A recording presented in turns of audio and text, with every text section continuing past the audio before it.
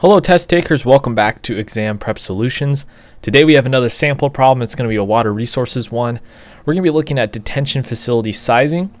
So the problem states, determine the volume of a detention facility in acre feet that will be needed for a storm event that creates 25 million gallons per day of runoff over a 4-hour period.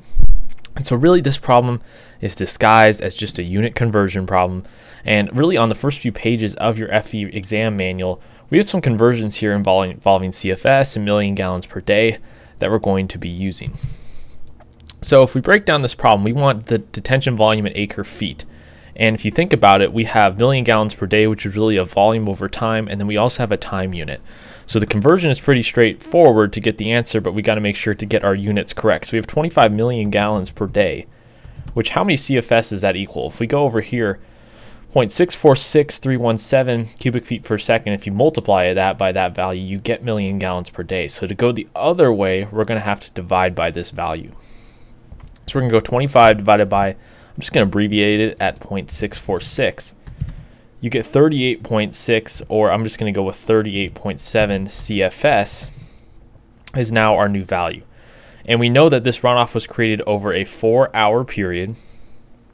And so if we go 38.7 times by 4 hours, which really is 4 hours, because remember we're in CFS, times 60 minutes times 60 seconds, gives us a total volume of 557,280 cubic feet. Now we have to convert this into acre feet.